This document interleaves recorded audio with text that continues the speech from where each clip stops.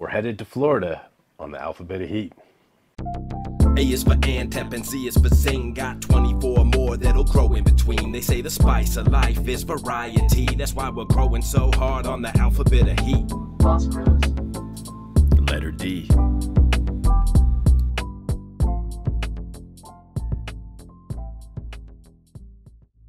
What's up, everybody? Welcome back to the Alphabet of Heat. My name is Boss. I'm a gardener and a lover of all things spicy.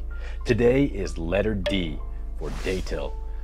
I had somebody else tell me that most people pronounce it Datil, I guess, but there's a T in it, so I'm gonna say Datil. I don't know. If I'm wrong, buy me a trip to Florida and I'll come talk to you about it. The reason I keep talking about Florida is because the Datil is famous in Florida. It is grown in a lot of places in America and South America and Central America technically, but Florida is where it's become famous. So they grow a ton of Datil peppers there. I couldn't help but notice when it was growing on the plant that this bright orange and the green of the plant kind of look like Florida colors. I'm excited for this though. I haven't ever grown these before. Fun fact, it is 2022. These seeds are from 2016. They grew fine. They germinated, no problem. This goes to show, if you take care of your seeds, they will last a really long time. Let's take a quick look at the plant outside. So, like all, they started indoors in February and grew fairly well in these little pots, faster than I wanted, so took it outside to transplant as soon as I could. It was looking pretty healthy here, but it was root bound and struggled.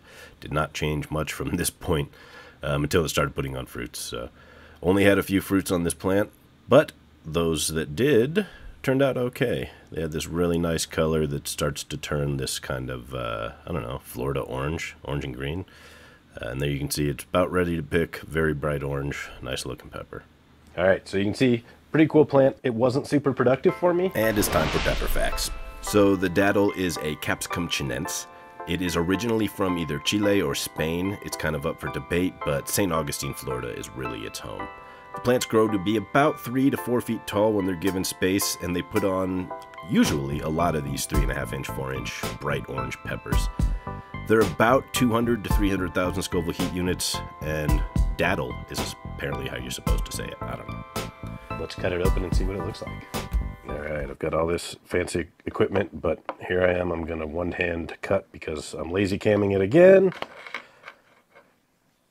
Ooh. That is fairly well filled with membrane.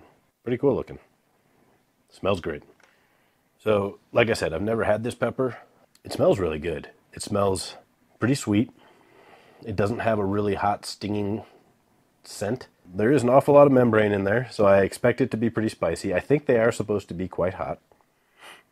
I'm not sure if it's habanero level heat or what. I'll probably try and go back in and add that information instead of not having it here. I got a lot of editing to do. It really does though. It smells very sweet, very pleasant. I am going to slide the seeds out of this half here so that I can save them and maybe share them.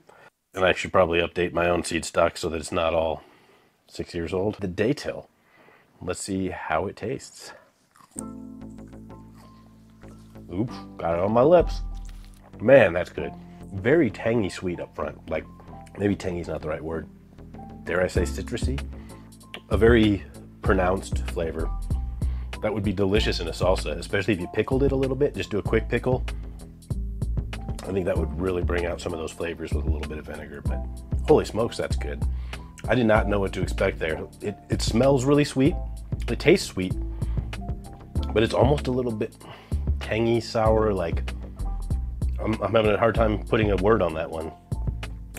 It definitely has some heat. I wouldn't call it habanero level, at least in this case, but it's up there. It's probably 60 to 100,000, somewhere in that range. Kind of like a hot cayenne, like a really hot cayenne.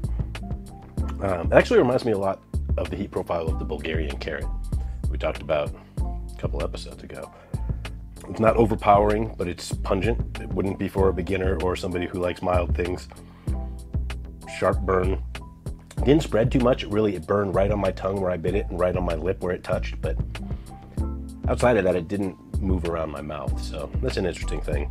The flavor, though, the best I can describe is it's tangy. Really unique to me. I'm a big fan here. I want to make sure I'm not about to eat some of my precious seeds, but Datil, Florida. 2 thumbs up. I'm definitely going to grow that again. I might actually start some like right now for my winter grow. Because if I could get a bunch of those, I'm telling you, that would make some of the best salsa I've ever had. It'd also make a really pretty sauce if it was just Datils with that bright orange color. Might have to start a couple plants. Letter D of the alphabet of heat. I gotta say, I'm a fan. It brings some burn, but nothing overwhelming. Incredibly good flavor. Just very fresh, tasty, and unlike any pepper that I've had that I can recall anyhow. Very excited to see what next week is like as we move on to letter E. I will be back then. There's all kinds of other stuff happening on this channel too, so please hit subscribe if you haven't already. See you real soon.